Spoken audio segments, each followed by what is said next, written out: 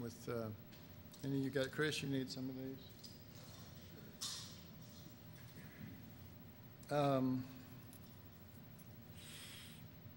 Just try to reconsolidate where we are. We've missed some different gatherings. We've missed some of these also.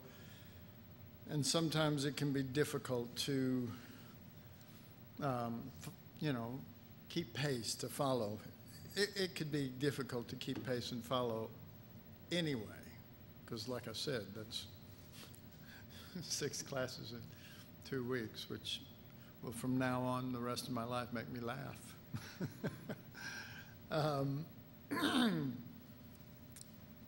And to do that, I want to just kind of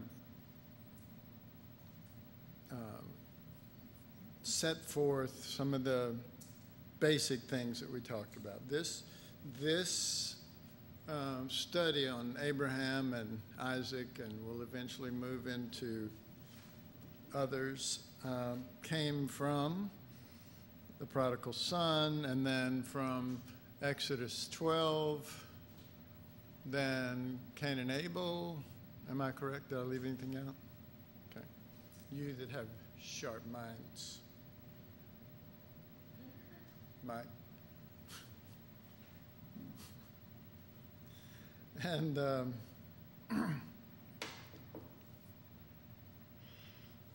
there was something important about all that. And that thing wasn't just some thought of bantering around. Not that anybody's been doing this. I'm just trying to, bantering around the name, the firstborn.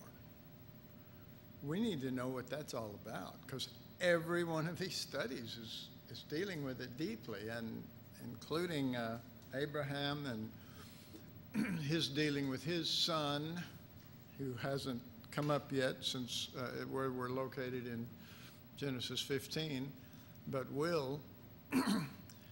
And remember, and please don't go here in your mind and think of the firstborn as the first one with the first one by birth. What? Physical. Thank you. Keep it up. It's not talking about birth order. It's talking about what God, his view of the firstborn, what is the, and may I even say the father's view of the firstborn, and a whole lot of this stuff in Abraham. I mean, his name, both names, Abram and Abraham, have father in it. That's significant.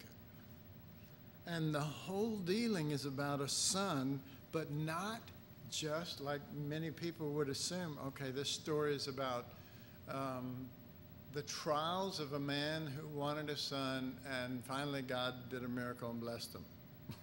I mean, it can be read that way, and it's not that. Just like the prodigal son story isn't the story of a kid who messed up and went out, and then he got a second chance, and God said, I forgive you, and everything's clear, It's not that. Just like Exodus is not about delivering Israel.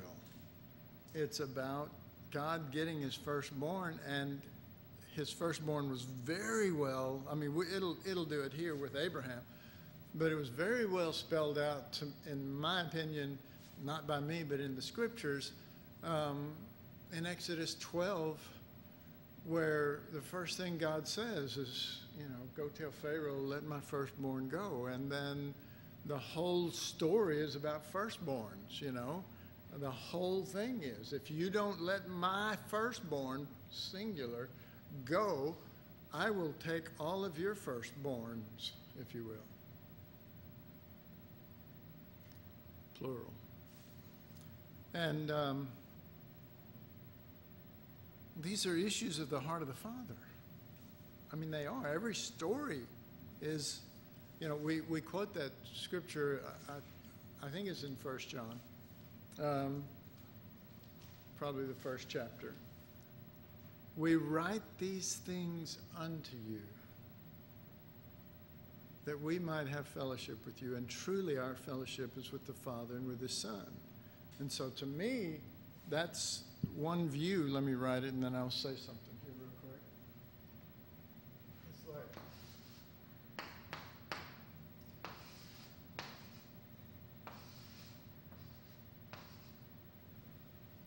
so I've got a circle with an F standing for the Father and one across from Him, directly across with an S representing the Son, and then one dropping down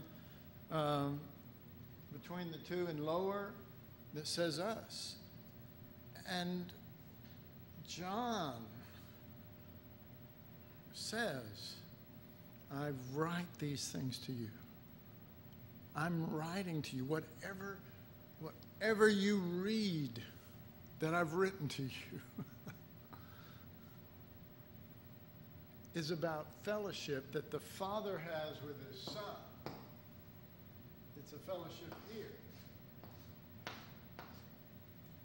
And then we see that as something that we enter into in our present state. But truly our fellowship is with the Father and the Son. It's not, truly our fellowship is, I don't even know how to say it, because I see us seeing that as something that we're all just happily together. But this thing, this Father-Son thing is eternal. It's eternal. It is, you know, some people call Adam and Eve the first family, but the first family was father and son. And that was spiritual, and it was real, and it was full of life, and it was full of love, and it was full of movement. And from everything I can tell before the foundation of the world, it wasn't built on a book. I'm just saying. I'm just saying. You know, that's why I believe that's one reason why Jesus is called the Word. In the beginning was the Word. The Word was with God. Well, God who? God the Father, and the Word was God. So now we've got the Word, but it's no longer just the Scriptures. It is the fulfillment of all Scriptures. Don't you believe Jesus is the fulfillment of the Old Covenant? And He's the fulfillment of that. And for the Father to truly be satisfied won't be for us to jump in on a conversation between the Father and Son and start trying to understand it. It comes with realizing that this is not, this us down here, this U.S., doesn't have it all together, doesn't know everything, isn't on a track to gain something between them, but rather the greater starts, in my opinion, the greater starts with entering into the Father's heart pertaining to His Son. Okay? And so we go, okay, well, I want to learn the Bible. Good. That's one reason why these classes, okay? I want you to learn the Bible. But the Bible won't do you any good if once you start getting a grasp of just the Scriptures and what they says and what this book is about and if you're not setting your course to grasp the Son as understood by the Father, because that's an eternal relationship, remember? This is eternal. This is what has always been. We make it about temporal things because our lives are temporal. So we want to enter into something like that, maybe for the benefit of us. But how about being hid? What I mean by that is not in the big show. Just hide. You know, the example that's been used for years and is the Father and the Son and the Holy Spirit communing, as it were, around the throne, and person being quiet instead of in there going, hey, can you help me with this? And can you help me with this? And Father, help me with this.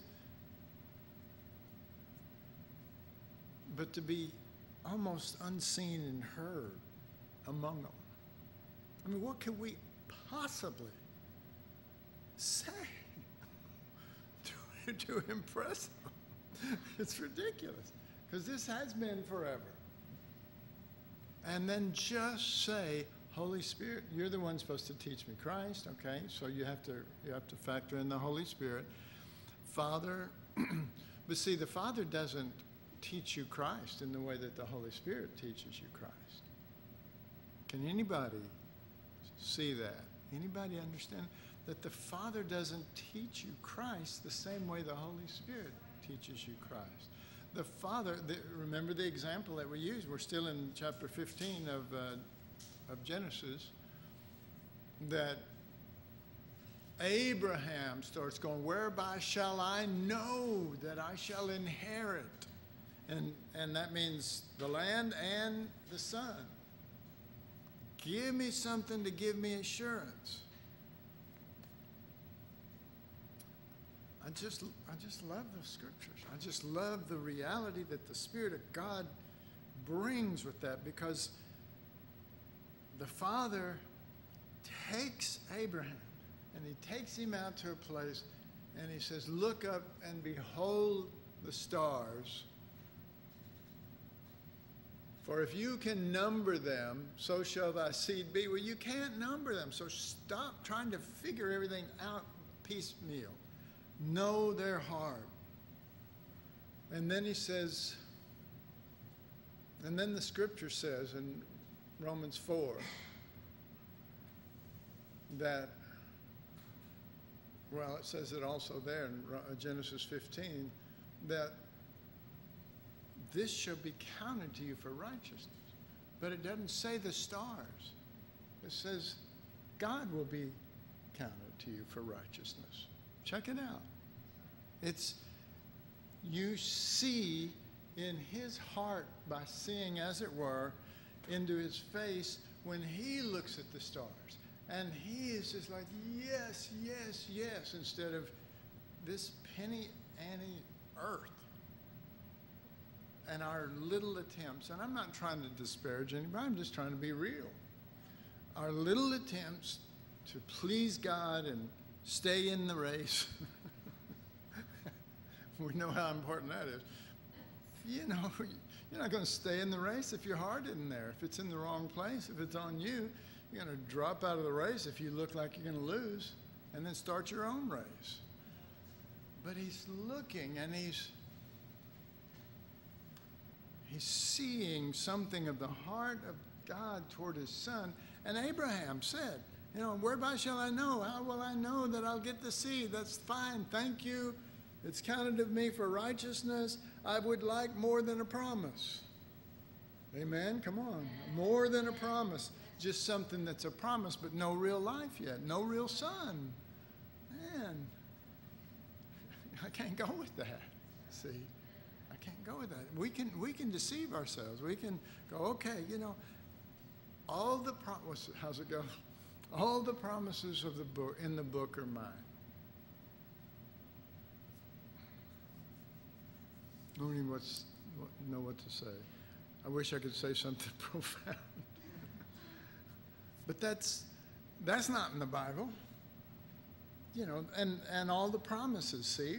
For us, here's what we do with the promises. We hear the promises were to Abraham and his seed, and we hear that and we go, okay. And so some genius goes through the Bible and cuts it all up and pulls out every positive promise that he can find in there and makes his own Bible. The precious promises, you know, and it's like, is there anything negative in there? No. Wouldn't want to put that. Anything about us being dead? No. No. You know. Anything about Jesus being dead? Oh, yeah, because that's where they all come from. We're all blessed because he died, and that's great. He died, and we're the blessed ones. You know, and it's... it seems right. I mean, you know, in a Christian bookstore and you see all the precious promises of the Bible, and you go, oh, you know, instead of, you know what? I want the Lord. I want actual Lord. I don't want to memorize. I don't want to be a Pharisee. I don't want to memorize all of the promises and live off of that while I am literally ripping apart and throwing away the rest of the Bible that talks a lot about affliction being our workers. You know, well, you just, you know, when he wrote that book, well, buddy, you just took away all your workers. You know what I mean? You did. You literally pulled them all out. They work for us, it says. 2 Corinthians 4, last couple of verses. A far more exceeding and eternal weight of glory, while we look not at the things which are seen, but at the things which are not seen. For the things which are seen are temporal, but the things which are not seen are eternal. So that's where I'm trying to go with this. This is eternal with the Father and the Son. This is going to be around a long time, which means forever and ever and ever. And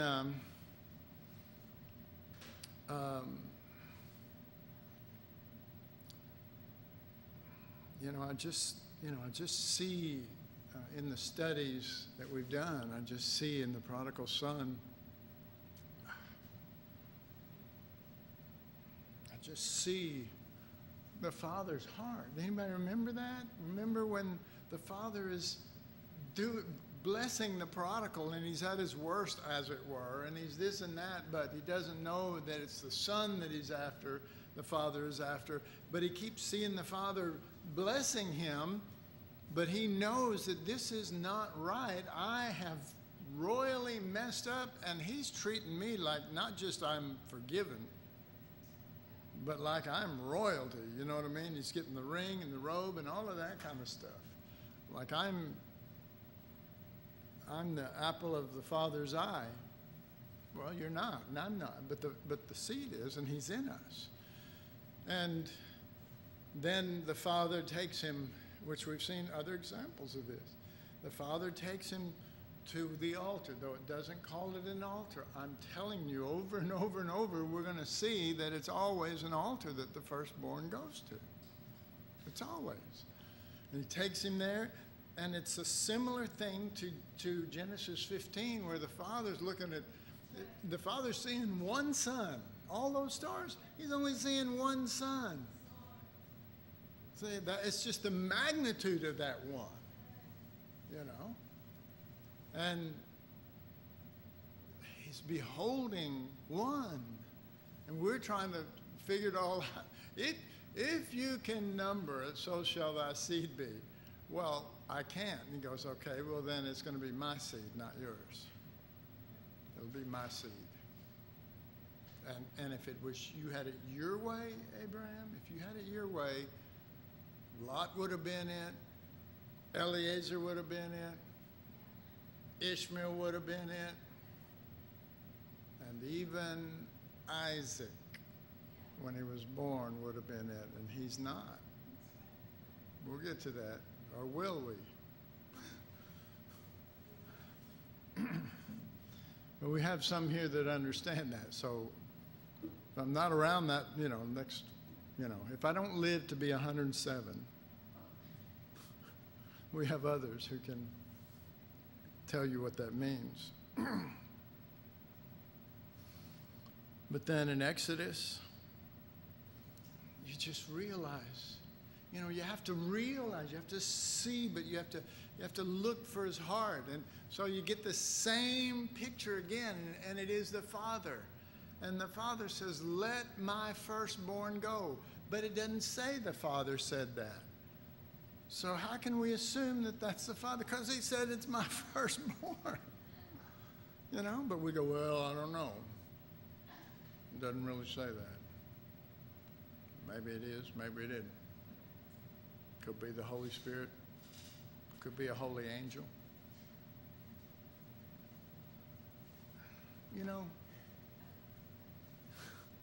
I'm just telling you, this rises up in me so deep. that it just hurts my head when I think of the things that we say and think that are so against this relationship, and it's us trying to force our way into it. Just hide. Just say, I don't want anything, go into the throne room. I don't want anything. I just want to sit and maybe be hidden over here and just listen to how y'all relate, because I have a feeling there's nothing like the way Christians relate. Can I get amen? Good, because I couldn't get any of those in Holland.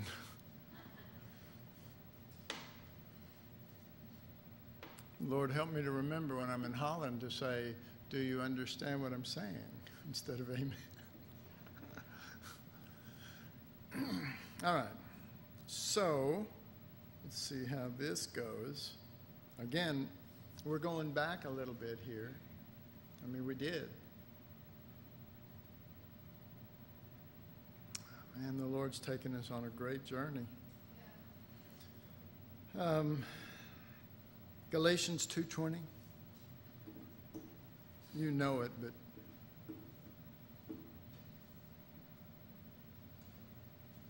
I am crucified with Christ. Okay, so we go, well, I'm out of the picture. Nevertheless, I live. Yay, I'm back. Yet not I, it's Christ. Oh, I'm gone again. He is determined to form Christ in you. Amen? I mean, this is his heart. This is the Father. That's his Son. I mean, that's what it says in Romans 8:28, I guess. I don't know. My mind ain't working. But whom he called, he predestinated to be conformed to the image of his Son, that he might be the firstborn among many brethren. Okay. Well, the firstborn, folks, in the truest case of that, but even in the shadow, and we haven't really dealt with it because we haven't had a lot of, up to this point, we haven't had a lot of brothers. We had the elder son. We had Israel, but not the firstborn in Exodus 12. We had Cain and Abel, but we haven't had a lot of brethren. We haven't seen what that means and how God views that. And it's, it's not a teaching and it's not a doctrine. It's not a teaching and doctrine in his mind. So if it becomes that down here, we've left the heart of God. Do I sound mean to y'all? But it's true. We've left the heart of God. I don't want to leave the heart of God. I want to pursue the heart of God.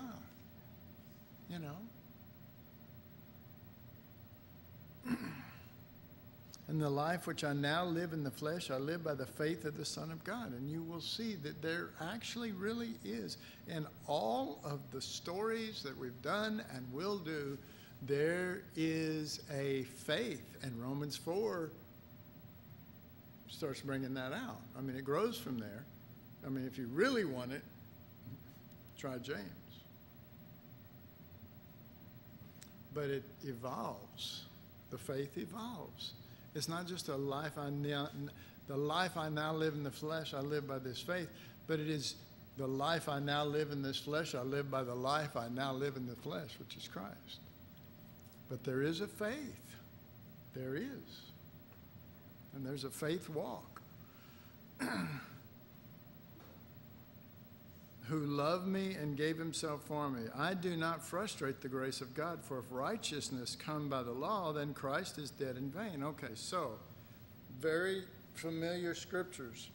But this is talking, and so is all of Galatians about Abraham, right? I mean, isn't it just packed with Abraham and Ishmael and the whole thing?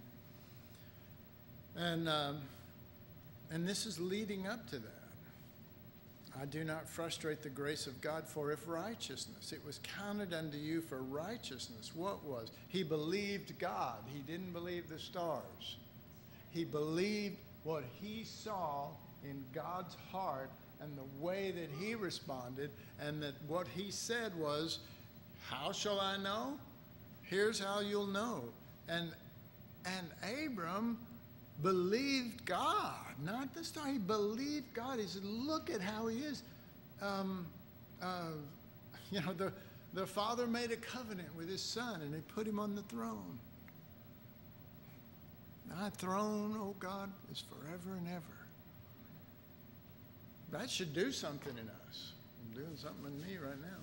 But that should do something. The father made a covenant with his son, and Abram maybe is looking partially at that and going, this thing ain't going anywhere. In his, if I look out here in the stars, I can't count it, so I lose. Amen?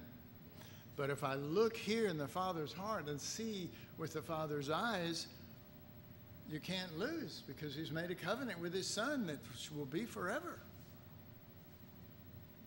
And he's the firstborn among many.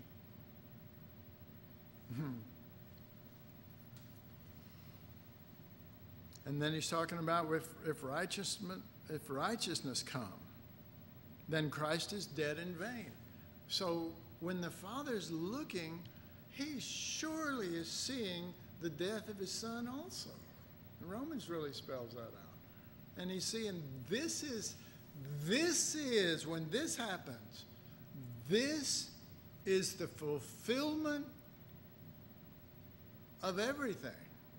If he sees the many stars and Christ being in us, it's not people that believe in Christ in you. But, well, what about me? Well, what about you or me? What about us? Why is it always going to be what about us? It's the Father's view of his son, and the firstborn and the identity of the firstborn will always be based on a spirit that is willing to lay down its life for the worst, even though he's the best, and say, and not fight it and not go, well, this ain't fair, or I'm better than that person, and why are they doing this to me? And this couldn't be, this can't be the Lord. Well, I got news for you. Many times when we're pointing at stuff and saying this can't be the Lord, it is the Lord, trying to get his firstborn out of us, but we won't give him the firstborn. Well, here, I'll give you Jesus of Nazareth. Will that be okay? And you go, no. I'll give you Isaac before he died. No. Before he went to the altar. No. No. No and no. And never, never, never. Okay? Because the Father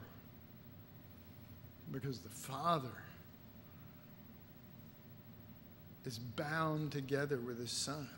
How does it say that? I preached on it once. What? I said it right. I don't know how. The Father's heart is bound up with his son. It really is. It is way greater than we could ever imagine. It is as eternal as that distance and that distance, and trying to measure them. It is the very heart of the Father, and it is the very heart of the Son to be the firstborn to the Father, not just to us, but he is the firstborn among many, but he's not doing that first and foremost for everybody else. I mean, yes, that comes with it. That's why it's a second commandment, not the first. Right? Love the Lord thy God, and then your neighbor. But if you're not loving the Lord thy God, well, I did something good for somebody the other day. Really? Well, you're just a rock of Gibraltar, aren't you? Standing firm, aren't you? Where is the Father's honor as a father? Isaiah, right? Isn't that in Isaiah? Somebody? If I am a father, where is my what? It's in Malachi. Whoa, you don't even know Malachi. You don't even want me to talk about Malachi. Yeah. I mean, if we're still just scraping to get out of Genesis 15, you know, you're safe. Don't worry, you know. Well, you don't need to be there until you've gone through some things. Malachi is not for someone who hasn't grasped certain things so that he can understand what that book really is about to the Father's heart. But see, we gotta start really getting serious about this thing of the Father's heart. We do. We've got to. If we don't, you know. Anybody remember what I shared about Noah and the Father? And he said, grieve me. You know, I'm sorry that I made you, one translation says. I'm sorry that I made you. You've grieved me. It grieved him to his heart. We just read over that and move right along. Well, it must be because everybody sinned, or Adam and Eve sinned, or all the stuff that's wrong. The stuff is wrong because they've missed something of the Father's heart, and it is. So there's recent sharings on that particular thing.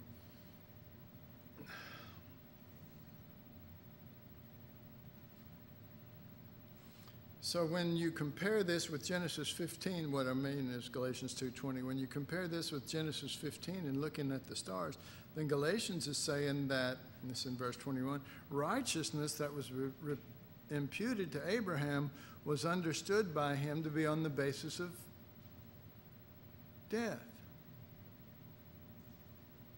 Galatians 2:20, righteousness therefore then comes by not just on being too old and inadequate, because I think we're more in a mood now to be willing in our weakness to let him become our strength. Are we, or is that my imagination? Does that seem kind of like we're moving there, and that's good. That's a good thing. But this is saying, you know, that Galatians 2:20 doesn't say, when you are so weak, right now I kind of know what that feels like, that you let his life come out of you. But Galatians 2:20, neither is the book of James, or really even Romans 4. They're not letting it go at just weakness and inability and what were some of the things? Too old or too inadequate, but on the basis of being crucified with Christ. I had this down, and I'm going to read it. Romans 4.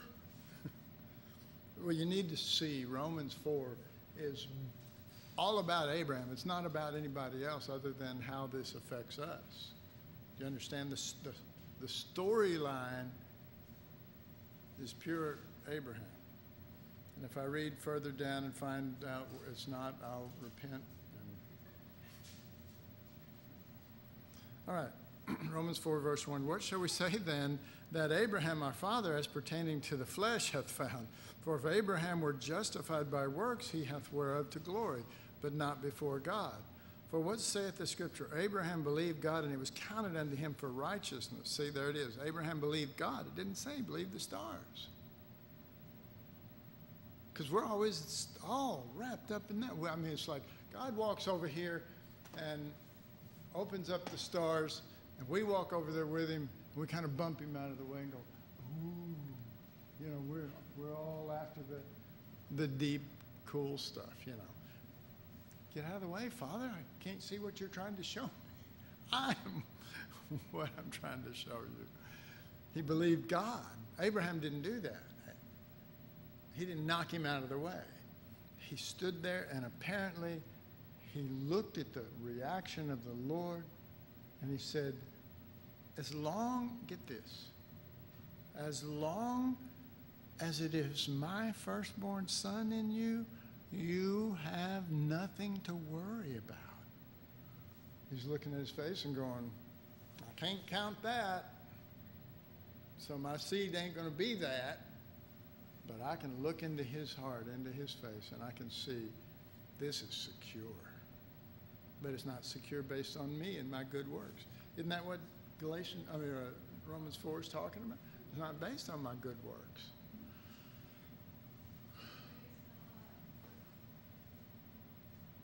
For if Abraham, this is still verse 2, for if Abraham were justified by works, he have whereof to glory, but not before God. See that? There it is. Not before God. You know? It's like, ooh, you know, there goes Jupiter, here goes Mars, you know. And God's going, how old are you, 7? Anyway.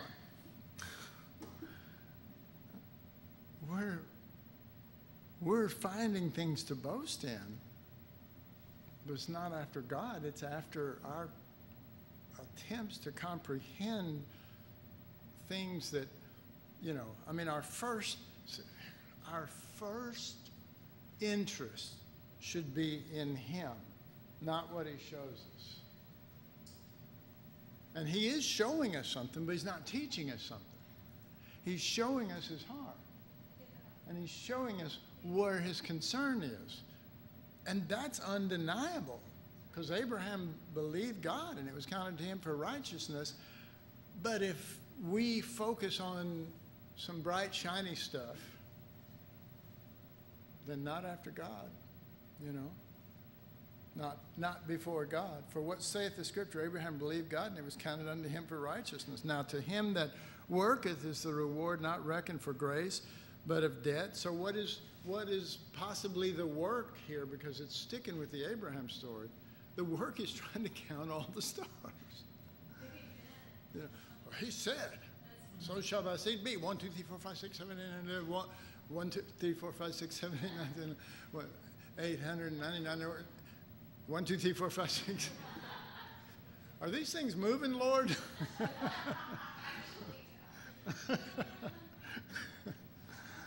You mean there's some on the other side I hadn't seen yet? Yeah, there's way more that you can't shove it all in your mind. But you can shove, as it were, His heart into your heart. Not my heart, but your heart. Not my view, looking at stars, but your view, and let that do the work in me. Let that give assurance.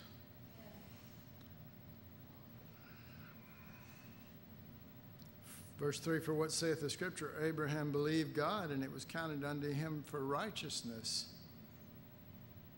Now to him that worketh is the reward not reckoned of grace, but of debt. But to him that worketh not, but believeth on Him that justifieth the ungodly, his faith is counted for righteousness. Okay, so how does He justify the ungodly? It's the death of the firstborn. It's the death, it's not just the death of Jesus. If we make it that, then we're not going to be the firstborn among many brethren. We're just going to be Christians.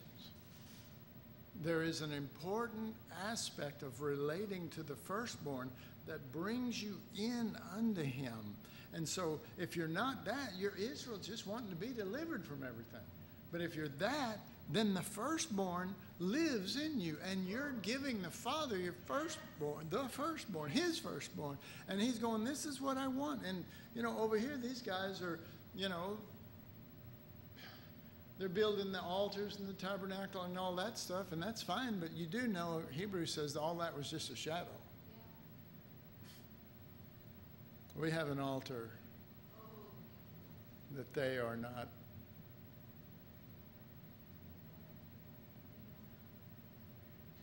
Yeah, they know not us. Even as David, oops, it isn't all about Abraham.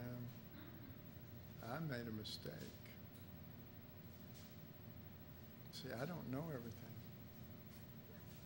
Even as David also describeth the blessedness of the man unto whom God imputeth righteousness without works, saying, blessed are those whose iniquities are forgiven and whose sins are covered. Blessed is the man to whom the Lord will not impute sin. Okay, so we go, praise God, I want to be the man that He will not impute sin. Well, the man He will not impute sin is called His Son. And He puts you in His Son. See, this is early in Romans 5, 6, 7, all of that is moving into and moving toward a reality of oneness with the firstborn. But if we just claim oneness, then we don't even know who we're of. I have oneness with Jesus, okay? In Belgium, I taught one night, and then the next day, and we had to drive back to Holland after I got through, 4 sessions, 5 altogether, on the Lamb. And I was just trying to plow the ground where we would, you see Book of Revelation, you see Jesus, 1 Peter, Jesus was a lamb slain before the foundation of the world. You begin to realize that, and you know this better than most, but that was his nature. And I said, if we all relate to his name, Jesus. I said, when was Jesus given that name? At his birth on the earth. Is that the first time he got it? Yep, because it says Savior. But he was Lamb in nature without being a Savior before the foundation of the world. Anyway, so I went off on that, and it was real good, and the Lord blessed. But so at the end, we went back to the house where we were staying, gathered up our stuff, loaded it up in a car, and Bea and Miriam and Vera and Francine and Simon was there because he drove us. And Deb says, oh, let's get a picture. Let's get a picture. And so they all huddle up, and they're all excited for what the Lord's been sharing. So Deb says, say Jesus. And they went, no. And they said, we're all kind of, what? And they said, we're supposed to say slaughtered lamb. I thought, that's going to look funny on your mouth, but I'd rather you say that. Slaughtered lamb. Anyway.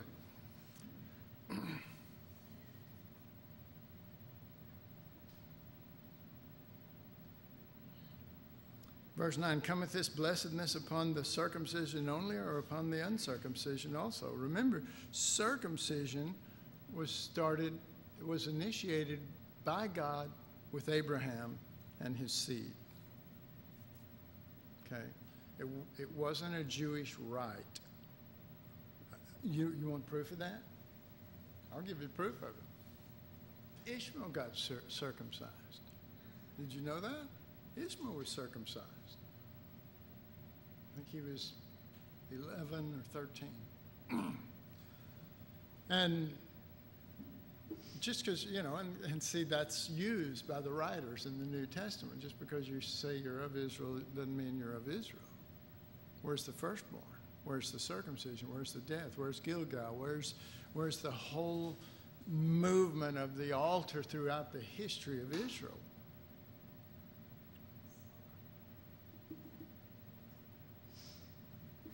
For we say that faith was reckoned to Abraham for righteousness.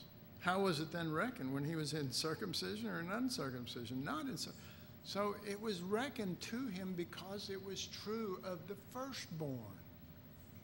It's reckoned to him. How do you reckon yourself dead? You reckon yourself dead with the firstborn. But if you keep saying Jesus, you're going to miss a huge part of what the Father's heart. It's just going to be Jesus came and Jesus did this for us, and praise God, and we're not going to go to hell, and that's wonderful, and is everybody happy? And yes, yeah. Sure. Sure. When you say you're missing a part, you say Jesus, that's because Jesus takes us back to Jesus of Nazareth, the original guy, and the firstborn is something more of the Father's heart of the eternal relationship. Yes. Is that what you're trying to distinguish? Yes. And not just the eternal relationship, but the true person that Jesus is not understood by the Gospels. Do you all agree with that? It's not. You don't fully understand Christ by reading the Gospels. In fact, the guy in the Gospels said to the disciples, I need to go away. And they're going, what are you talking about? We're just starting to roll here. And Jesus is going, no, I have many things to say unto you, but I will not declare myself. So I'm going to send the Holy Spirit, and he's going to show you a whole new reality. So he knew what he was doing. He said, yeah, Jesus of Nazareth. I used to know Jesus after the flesh, but know him no more. Amen? Or should I say, do you understand? Or are you kind of getting it?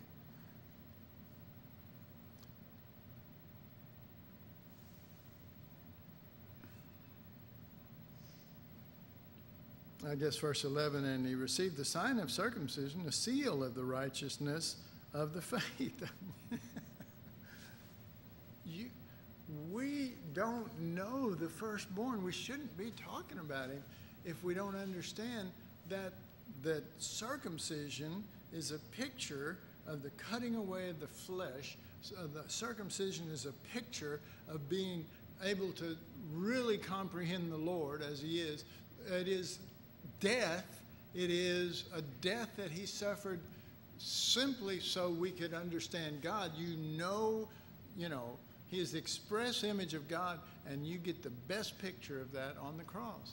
If Jesus never died on the cross, and God told me this my second year in Bible school, if God never brought about the cross, we would never have known the Lamb. Even though he was doing stuff and laying down his life and all this stuff, we never would have got it. We needed that cross. We need that circumcision. We need all of that. It's necessary. But in Jesus' heart, it's not just all about us. We need that. We need this. It's about one thing, being the firstborn to the Father. See? And we will continue to, let me just say this.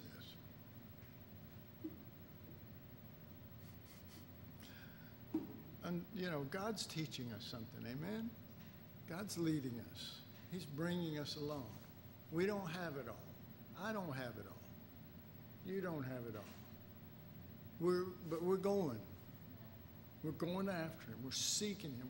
We're saying, Father, reveal the reality of Christ to us so that we understand that the Lamb is the firstborn.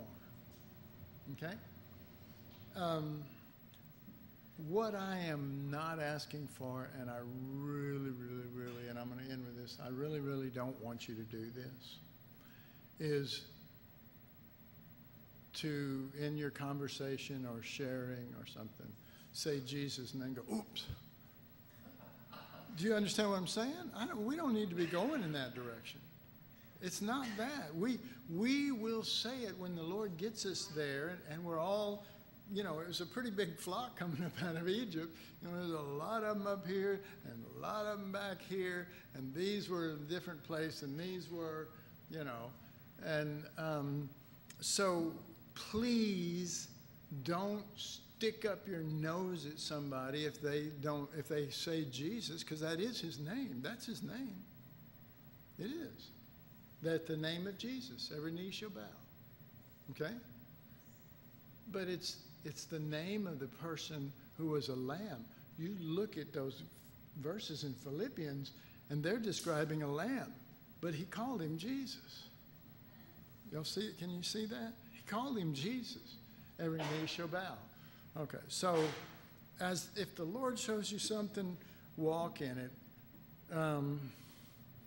And don't think that if you say Jesus instead of the slaughtered lamb, I'm going to go, well, you carnal basket case.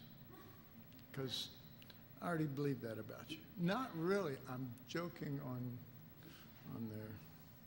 Pat, do you know what they said about? Never mind.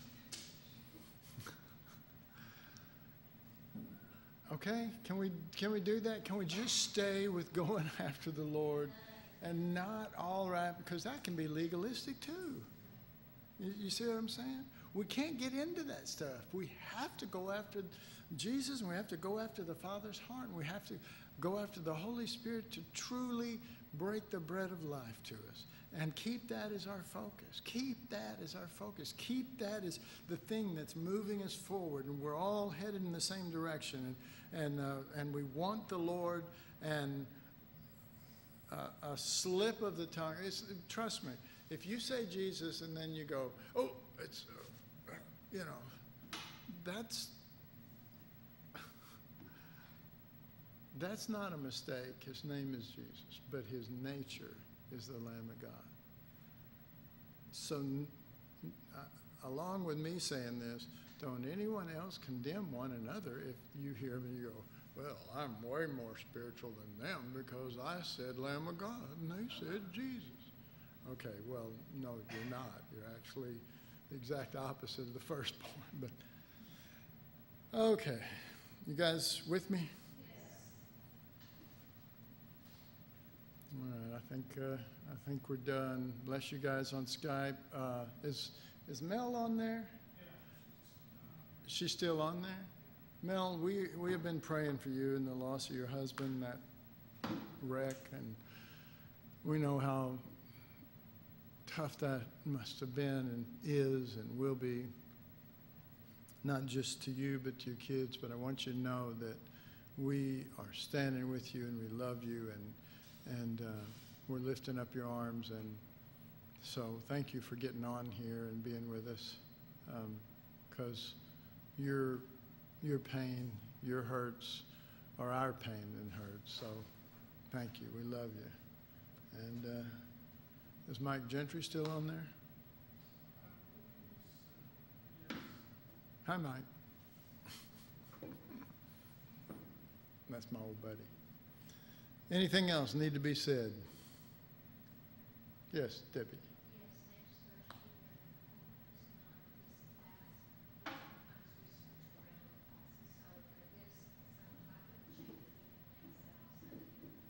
Why don't you come up and say that? Or are you thinking you've got more spizzerinctum, you can say it, right? I don't know if I do.